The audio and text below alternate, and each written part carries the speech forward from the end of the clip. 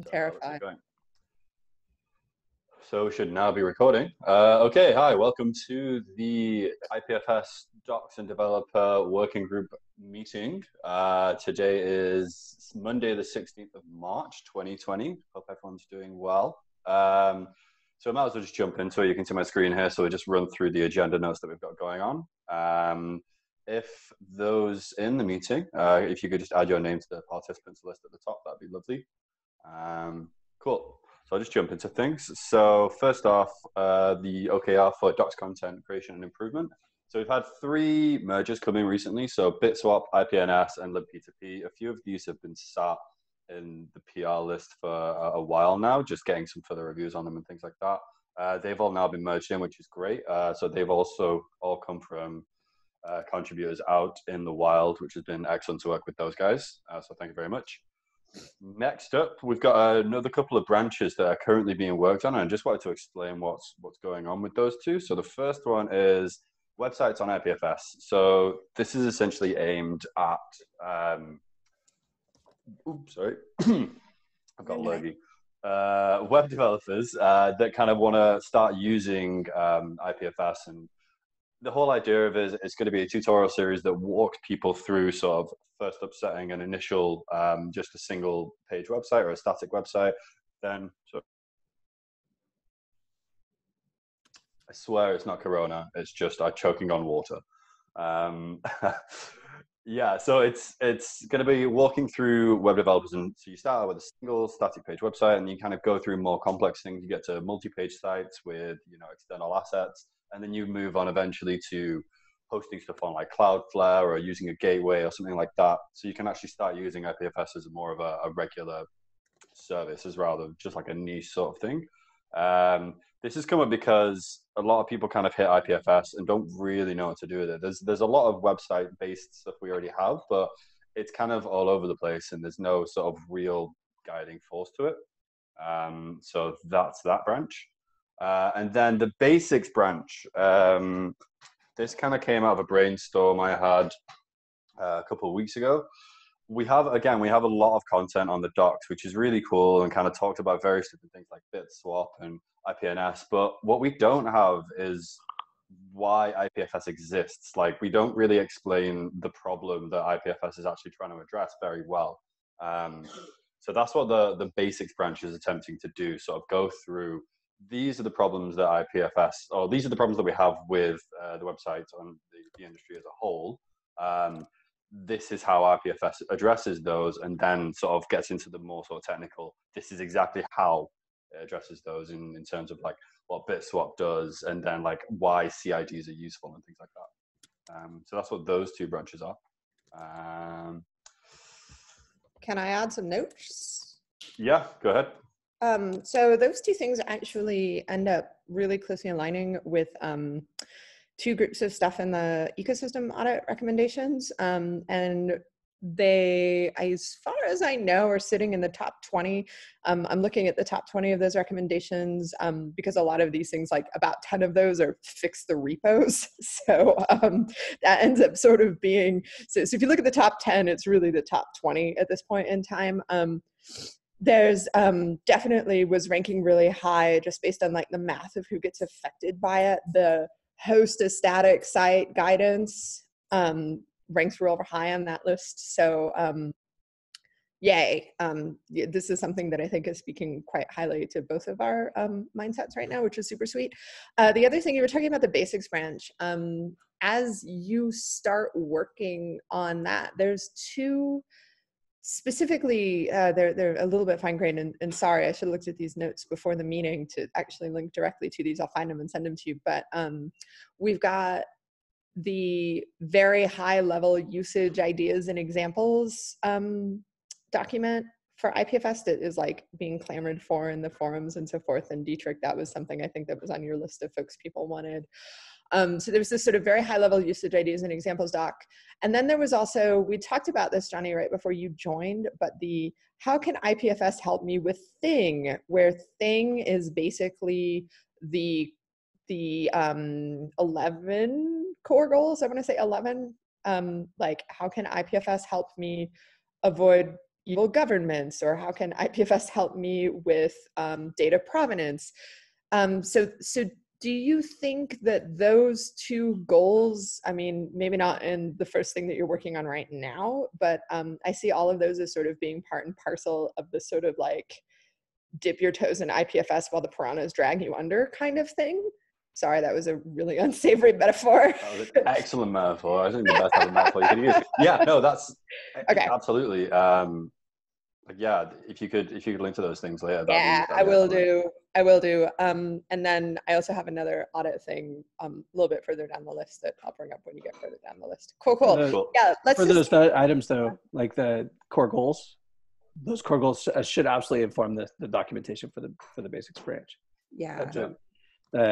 This is one of the challenges, and I feel like this basics branch might need to be like the one ring that rules them all in terms of where we point people who are like, Yeah. but why IPFS? Because we still get that question really, really a lot, and there's no pointing them to the website homepage is all at this point. Dietrich gets Florida pauses now.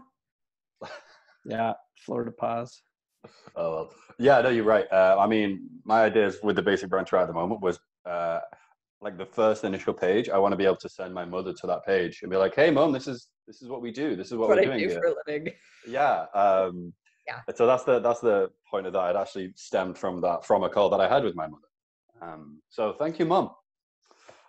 Cool. Okay. Just a question of, I'm looking at the list going down though. Is this listed? These are all OKRs for Q1. These ones that have OKR as the prefix. I think these were all Q1 OKRs, and I think we're starting to hit the point where the work you're doing on these is starting to become Q2 OKRs. Am I right? Yeah. Okay.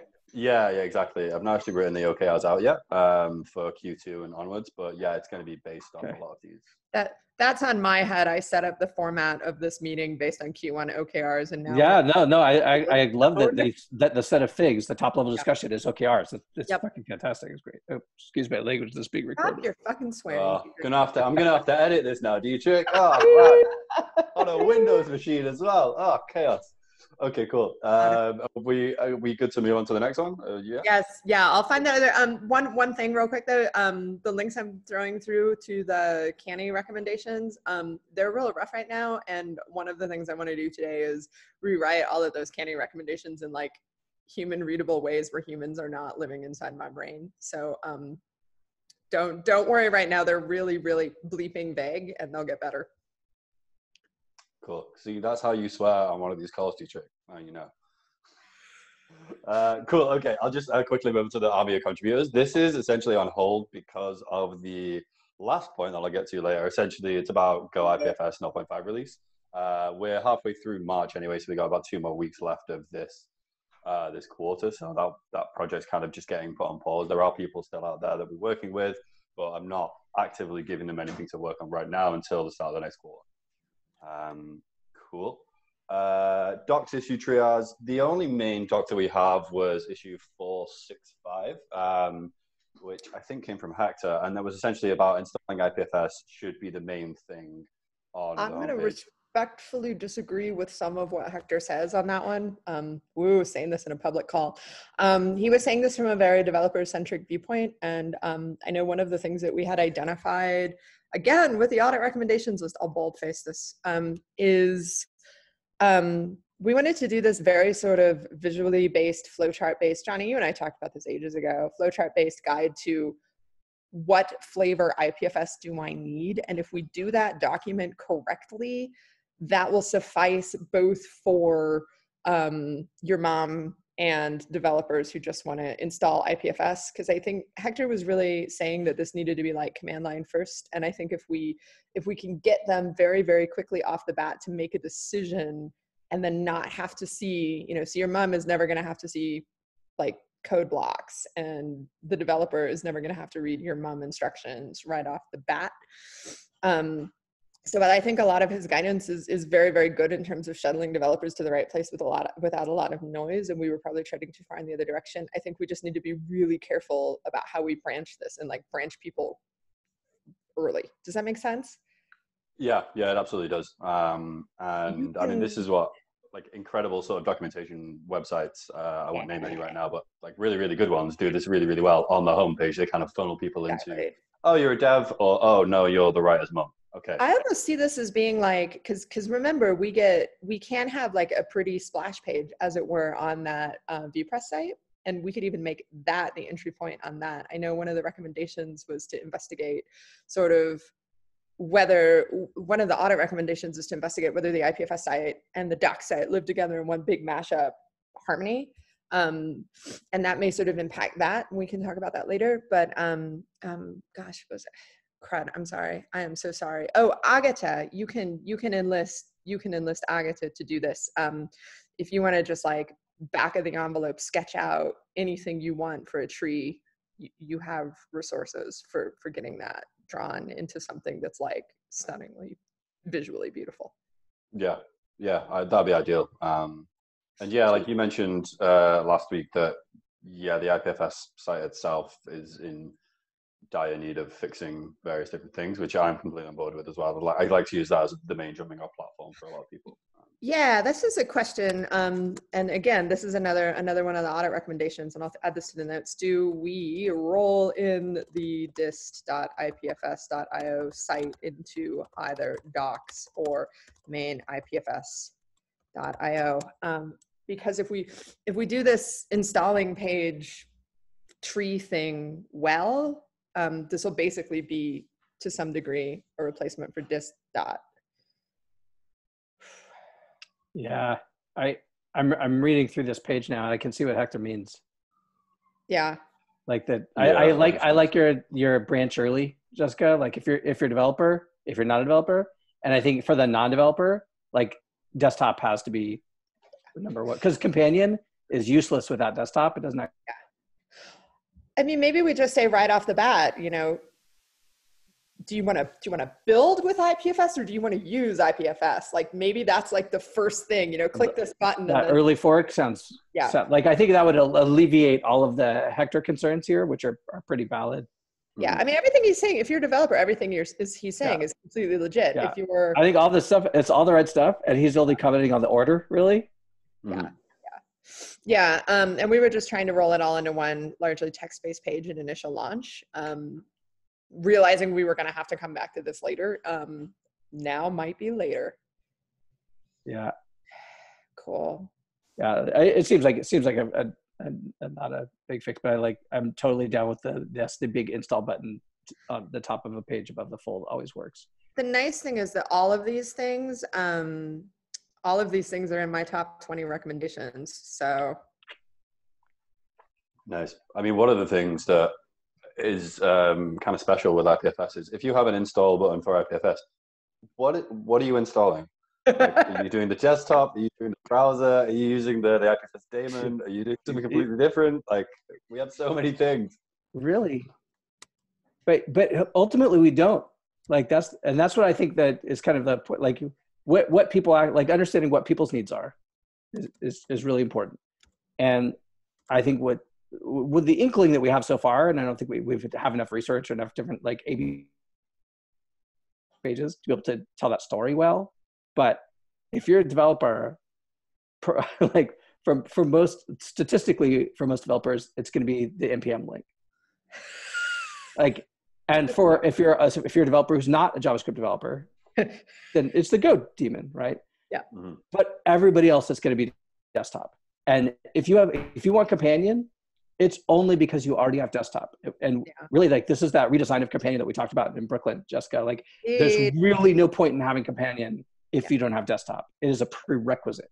Well, but maybe this is sort of or a driver. Maybe this is a high level goal for the whole productize IPFS spectrum, is, you know, presenting this in such a way that, like, theoretically, at least a download button is meaningful. Yeah, I would love to see that. So I think there's a lower, like the lower bar we get hit pretty early and quick just by research. Yeah. I mean, I think that level, that stuff that's going to be, you know, if I get to shuttle myself off on product work in Q2, Q3, then this is going to be a very different conversation in Q2, Q3. But I think creating this branch flowcharty install IPFS page can happen I think it'd be fantastic. Yeah. All right. Just can't make it like the Java install page. What do you mean? That's the height of UX. What are you talking about? NPM statement, because like, you know, I use yarn because it's got a kitty. Them's fighting words, Dietrich. Nice. See, what we could do, we could just use media queries to figure out if the reader is using a dark theme on their computer, and then if they are, then we just assume that they're a developer, and then so we're fine. That's what we can do. Get those assumptions right off the bat. That's like, okay, cool. like some form of redlining, and I haven't had enough coffee yet to like figure out how to make what I was about to say appropriately offensive enough. Okay, cool. We should probably move on quickly if that's okay. Yep. Cool. Based on time, not anything that anyone said. Yep. Cool. So contributor guidelines reference to. I didn't miss anything out there, did I? No, I didn't. Yeah, so finalizing code persona, that's all ready to go. And then a blog post and an example tutorial to go along with it, just to explain what this is, why it's useful, and then kind of how to use it. So some examples of like, this is the main purpose that we've got. We're going down, we had a discussion for those that aren't Protocol Labs. We had a discussion internally about what the examples and use cases we could pick from. We're generally going down the idea of planets because it keeps up with the interplanetary sort of feeling of things. So that's basically where everything's going to come around. But you'll be able to see in the tutorial that's coming out this week how that works, how to create examples and use cases from that batch of major projects. So that'd be cool. I am so excited about that. I'm so psyched. I've had a lot of fun learning about planets. In fact, you know what? As a little bit of a spoiler, why not? If you go to, I had lots of fun this week, or last week rather. What is it? Random Planet Facts. So I bought this domain for $4, randomplanetfacts.xyz. But then I was like, let's just, decentralize everything. So if you go to eth.link, this is a decentralized version of Random Planet Facts. So I was really excited. So I essentially went on Wikipedia and asked people for random facts and things. Thank you for not masking the domain redirect, because I can see that you're hosting this on Pinata. Exactly. That's right. Yeah. That's going to get addressed later though. But yeah, that's a spoiler of what's coming up in the tutorial. I'm very excited. And aren't you really, look how good my UX is. Look, there's like 7 things with the CSS. You don't need contemplated style sheets. You don't need to use Bootstrap anymore. You can just use like CSS. It's excellent. Okay, cool. Dude, it's not in Comic Sans. I'm disappointed. No, don't. But that would have required me to like import a font, and then it would have been huge. Yeah. Oh, would have been a mess. Cool. So yeah, that's that. Yeah. What's the Lighthouse score for this site? 0. It's probably amazing. Doesn't pull in anything.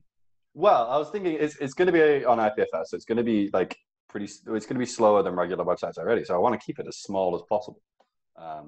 So yeah, that was my thinking for that. Anyway, so lastly, sorry, any more questions about my incredible website skills? I'm excited. Just anxiously waiting. Cool. Okay, lastly, non-OKR agenda items. So Go IPFS, that's getting released very shortly in the next few weeks. And I found out very recently, last week, in fact, that there's a substantial amount of documentation that needs to be written for this release.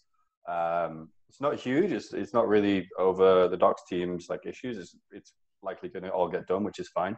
But it does mean that it's kind of overshadowing some of the OKRs that we have that are sort of P2s.